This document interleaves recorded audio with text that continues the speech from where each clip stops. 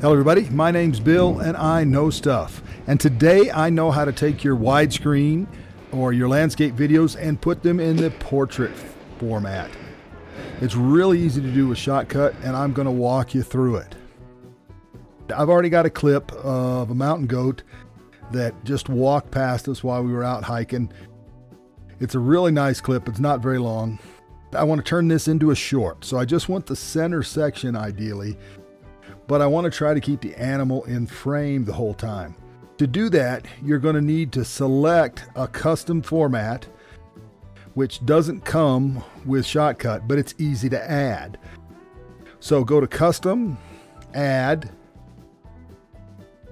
and I already have one, so I'm walking through this. I'll call this YouTube Shorts number 2. You want to change the resolution. You're just going to reverse it. So it's 1080 by 1920. Same thing with the ratio. You're going to go 9 by 16. And you don't have to change the frames or anything like that. So just click OK. You can also create a square format that's 1 by 1 if you want to do that.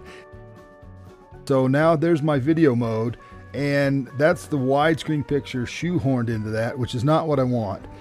Now we need to size this up so it fills the frame.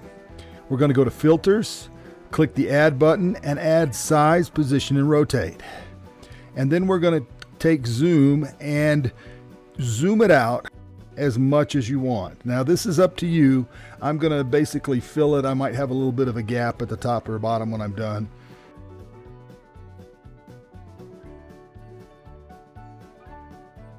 Alrighty, now I'm happy. Let's play the clip and let's watch and see what's going on. Now, I'd like to keep the mountain goat in the frame, and you can see that's not happening because I was using a wider screen. But now we're going to use the exact same filter, and we're going to go to Keyframes.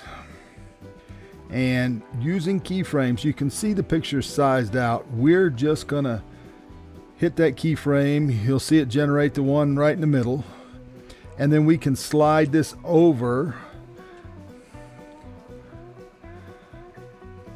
and I'm going to keep zeroing that one out so I have a good point of reference and I'm not moving up and down. You can do that if you want, and then I'm just going to shift a few frames with the timeline, and then I'm going to adjust that to bring that over.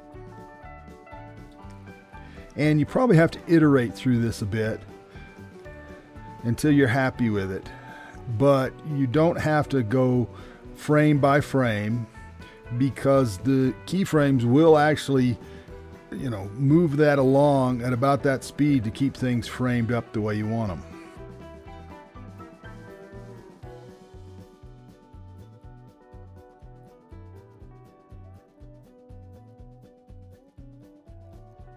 I'm just going through to see if the mountain goat gets out of frame at any point, and I want to add any more movement in there, and I think I'm happy with that. So let's go ahead and get it back on the timeline, and I'm going to play it through real quick to see if I'm satisfied with the framing.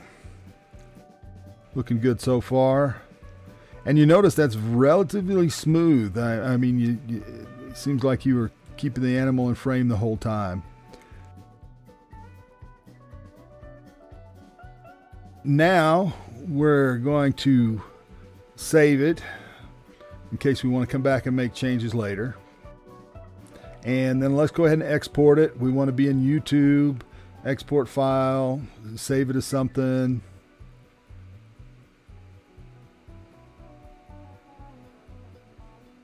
And now we have to wait for it to save. I'm just going to jump ahead. All right, there we go. Picture looks nice and framing looks good, and you can see I got a little bit of a black bar down at the bottom, and if you want to get rid of that, you can certainly size it up a little bit more. It's up to you. I think I'm happy with that just the way it is.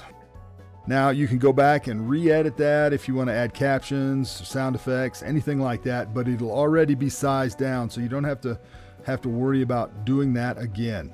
All right, everybody, that's how you take your widescreen and convert it into narrow screen. I'm Bill. I know stuff. Hope that was helpful. If it was, please hit that like button. If it was really helpful, maybe think about subscribing, because I can use all the friends I can get. Thank you very much. Bye-bye.